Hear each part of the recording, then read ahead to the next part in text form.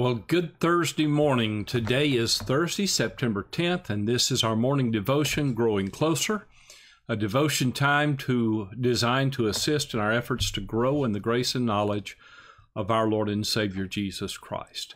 Now, I would like to begin this morning by answering a question from last night's Sweet Soul Music. We were looking at the 118th Psalm and talked about how that psalm was one that was sung at the festival times, and the people, when Jesus made his triumphal entry into Jerusalem, sang one of the verses there. And so the question was, when Jesus was riding on the donkey and all these people are praising him and singing praises, then the next day they're yelling, "Crucify him." What happened? Why did the people turn on him? Was it a different group of people?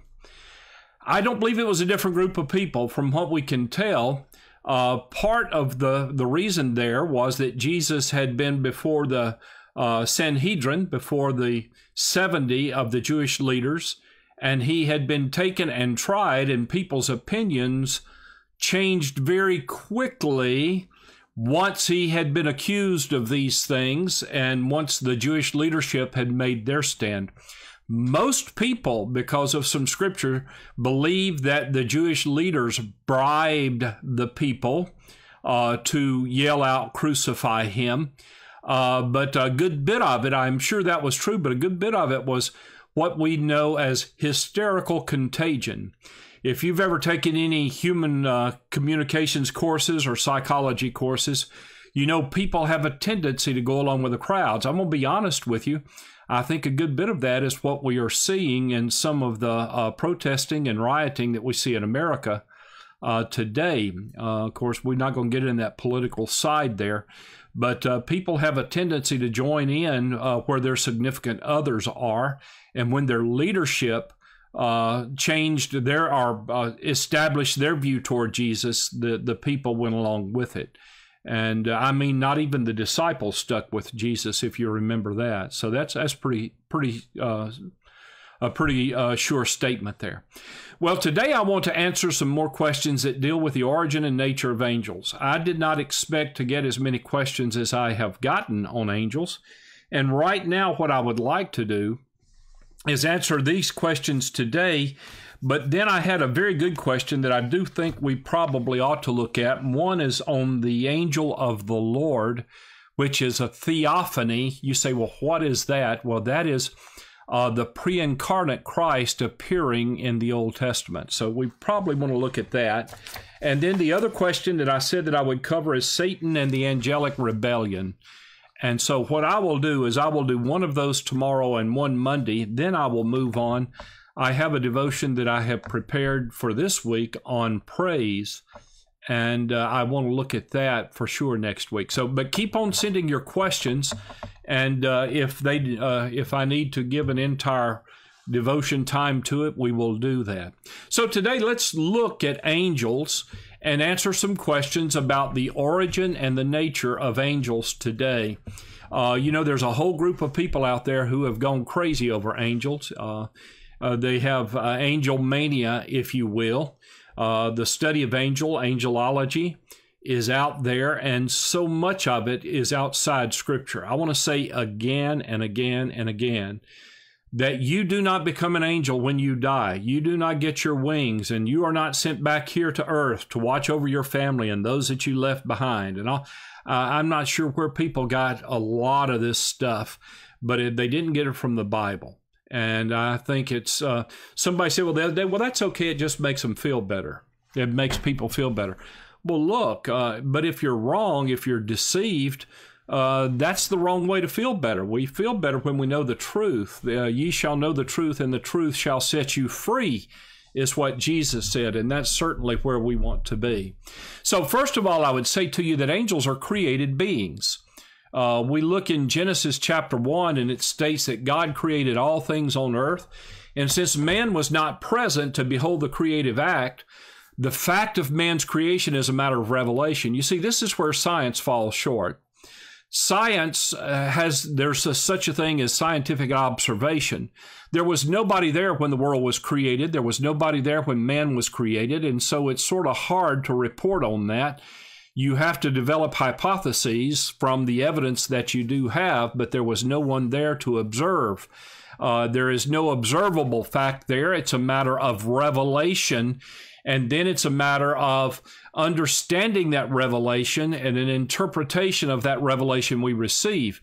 And the creation of man was a matter of God's revelation in Genesis when we read the creation account. And the creation of angels are also a matter of God's disclosure, if you will. In Psalm 148, verses 2 through 5, we read a little bit about the angels and their creation. It says, praise him, all his angels, praise him, all his host. Praise him, sun and moon. Praise him, all you stars of light. Praise him, you heavens of heavens and you waters above the heavens. Let them praise the name of the Lord, for he commanded and they were created. So that tells us that along with the stars and the sun and the moon, the heavenly expanses, angels are a product of God's creation. As a matter of fact, when you read 1 Timothy chapter 6:15, you come to a good understanding there. It says, he will manifest in his own time, he who is blessed and the only potentate, the King of Kings, Lord of Lords. That's to say that God is the only one that has immortality, and so angels had to be created. God is the one who spoke into existence. Most of you are very familiar with John chapter 1, verses 1 through 3, where Jesus is referred to as the agent of creation. He is the Word. In the beginning was the Word was with God, the Word was God. He was in the beginning with God. All things were made through him, and without him was nothing made that was made. Logically, that would include angels. The eternal Word acted as God's creative agent. And Paul specifically talks about this in Colossians chapter 1 and verse 16 when he says, for by him, talking about Jesus, for by him all things were created that are in heaven and that are on earth, visible and invisible, whether thrones or dominions or principalities or powers, all things were created through him and for him. So angels find their origin in Christ, and they depend upon Christ for their continuance and their welfare. He is their sovereign. The next question that came along was, well, when were angels created? We got a little bit of hint of that in that first passage that we read, but they were created before man and before the earth because they had fallen before you get to chapter 3 of Genesis. And the scripture implies that angels were all created at the same time. But when we read in the book of Job, Job tells us that the angels were already on the scene to celebrate when the earth was created. If you look at verse 4, where were you when I laid the foundations of the earth? Down to verse 7, when the morning stars sang together and all the sons of God shouted for joy. That's a reference to the angels. All the angels are the sons of God, the way it's translated in the New King James Version. He said Job wasn't there when the earth was formed, but the angels were. And evidently they were having a good time too, because it says they celebrated together and they shouted for joy. Therefore, the angels were apparently made before the third day of the creation week, the day when God gathered all the waters and seas and dry land appeared there. So next question, how many angels are there? How many angels are there? Well, no precise count is given in the Bible, but there's a lot of evidence. There's a whole bunch of them. When an angel came to minister to Jesus as he prayed in Gethsemane, he stopped his disciples from fighting them. And you'll remember there in Matthew 26, he said, do you not think that I could pray to my Father and he would provide me with more than 12 legions of angels? Now, that's enough for every disciple to have his own legion. But a typical Roman legion numbered 3,000 to 6,000 men. So often the same number is there. So the total of angels mentioned here are 144,000 at least, or could be that many. But we don't know. There are many more than that as we continue to look at other areas in the Bible. I thought of this one in Matthew 18:10 when somebody was asking, does everybody have their own angel? Matthew 18:10 implies that every child has at least two of them. Look at Matthew 18:10. Take heed that you do not despise one of these little ones, for I say to you that in heaven their angels, plural, always see the face of my Father who is in heaven. Their angels, possessive there, so it looks like every child has at least a couple of angels. I don't know if we can wear them out. My mom used to accuse me of taking care and wearing out several of God's guardian angels, if you would put it that way. Hebrews, when we look at Hebrews chapter 12, verse 22, it says there was innumerable company of angels. Innumerable angels, or millions of, or myriads is another word. It's a form of the Greek word is myriad.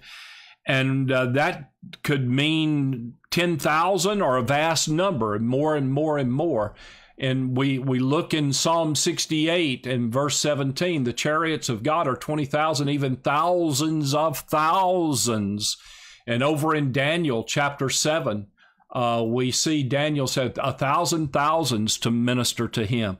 So the same language is used over in Revelation. When we're looking in Revelation, Revelation says, I looked and I heard the voice of many angels around the throne, and living creatures and elders, and the number of them was 10,000 times 10,000s and thousands of thousands.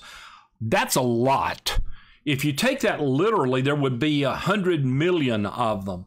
And in using such numbers, I believe that the Bible is just simply expressing a large host, which is probably only God is the only one that knows their number. And I say that God's the only one because the Bible tells us in Matthew 10 that he knows the number of hairs on our head. Now, that's an easy count for some people. It's more difficult for others. But he's named all the stars. He says there's not one of them that is missing. And if he's calculated the total of stars and hairs on heads, and certainly he's got the number of angels tallied, and it's more than enough for us. We can find comfort in that. The next question came along was, has God created any more angels since then?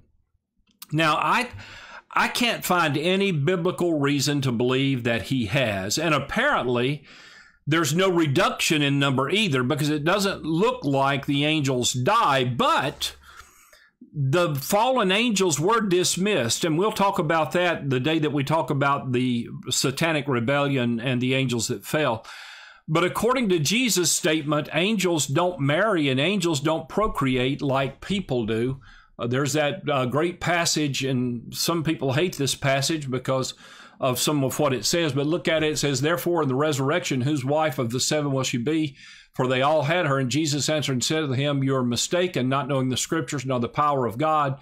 For in the resurrection, they neither marry nor are given in marriage, but are like angels of God in heaven. And so angels are immortal, so there's no increase or decrease. And we have many angels today, as many today as we've ever had. Now, I know what's going to happen. Somebody's going to look at the first part of that verse, and I'm going to get a question about that marriage and 7 wives or 7 husbands and all that. Let's don't go there right now. Okay, that's interesting, but it's trivial stuff. Okay, what's the purpose of angels? Angels were made in Christ and through Christ and for Christ. Remember that verse we looked at a few minutes ago? That verse in Colossians 1:16, for by him all things were created that are in heaven and on earth, visible and invisible, whether thrones or dominions or principalities or powers, all things were created through him and for him. So Christ was the cause. Christ was the cause of all these things. And so he is the purpose for their very existence. All created things, he is the where, he is the from, he is the how, he is the why. He is the king and master.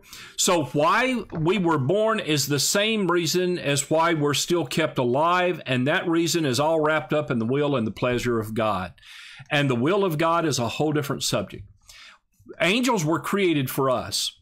But why would God create these troops of heavenly messengers when he certainly doesn't need them? As John Calvin, the great reformer, said, whenever he pleases, he passes them by and performs his own work by a single nod. So Calvin came to this conclusion that in creating angels, God must have had our interest in mind. He must have employed them just to help in our weaknesses. And that goes back to where we started when we started studying in angels in Hebrews 1:14. We keep coming back to that angels are ministering spirits sent to serve those who will inherit salvation. So angels are here for us. I think I have time for one more, and then we'll close out this morning. And that is the question, well, where do angels reside? Well, the good angels, the ones that are gods that we call angels, of course, the bad angels, Satan's, or we call demons, but the good angels call heaven their home. And we see that especially in the Gospels and the book of the Revelation. You remember that when Jesus is in the Garden of Gethsemane, he said, then an angel appeared to him from heaven. And you'll remember that even after that, God is talking and he says, heaven is my home. Heaven is my throne. So heaven is their dwelling place because angels belong exclusively to God. And the best definition of heaven is God's dwelling place.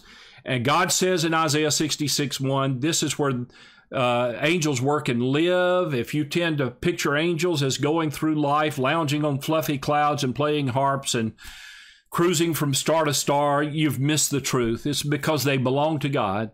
Jesus specifically referred to them as God's angels. He, in Luke 12:8, he says the angels of God.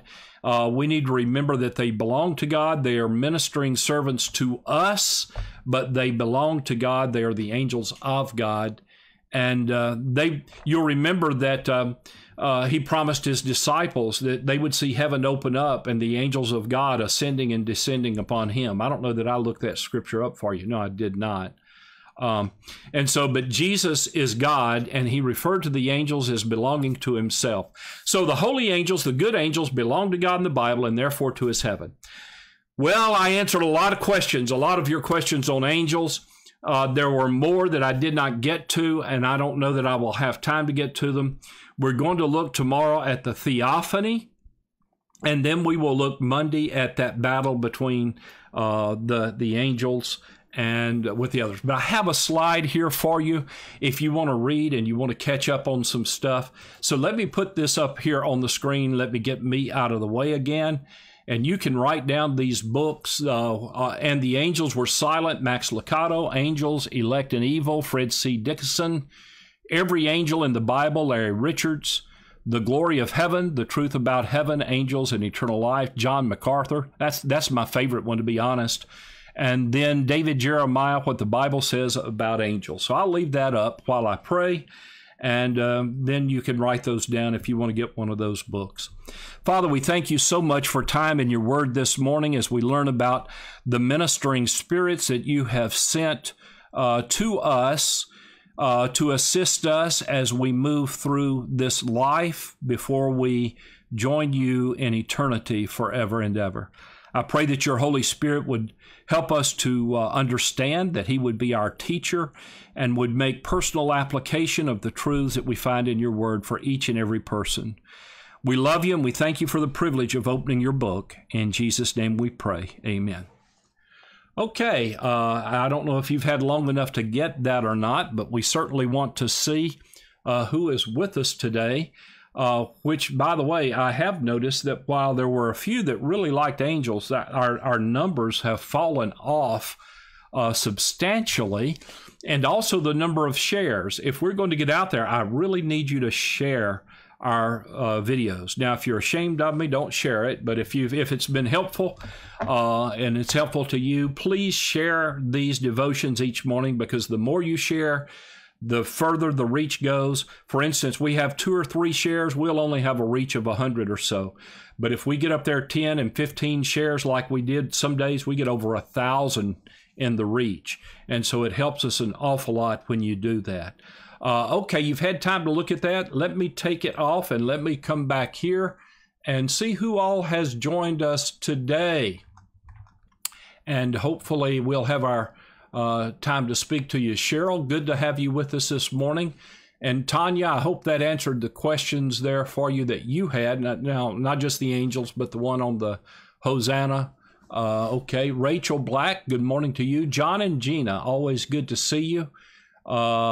Shelley, she had messaged me right before we started, saying, when do you start the countdown? And it was about 10 seconds before I started the countdown. Hello, my sweet wife. She's at the church early this morning. I'm still at the house.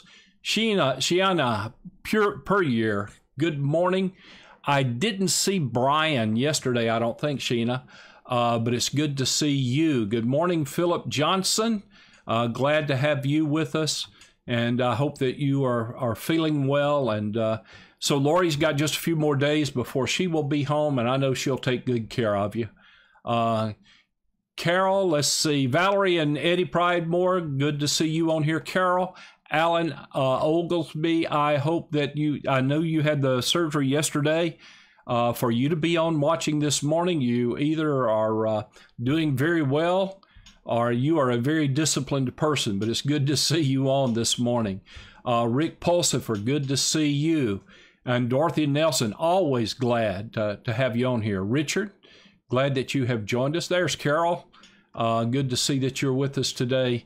Yeah, prayers do really work, and I think God is good. Good morning, Betty and Brian. Glad that you are with us today. And Lisa, good to see you with us. Glad that you're able to make it. Danny and Dixie, faithful. Thank you so much, and thank you for the encouragement that you're always sending my way. We need it. We appreciate it. I hope we never take for granted the encouraging words of all of you people. Good morning, Lori. I hope that you have a better day today than you had yesterday. Good morning over to the Carolinas. It's good to see you. And hope that things are going well with you over in the Carolinas. You and Robin both over there. And, well, Lisa, you're in the Carolinas too. Yeah, Lisa, that's what Shelley says, that John Pierce has more than 2 angels.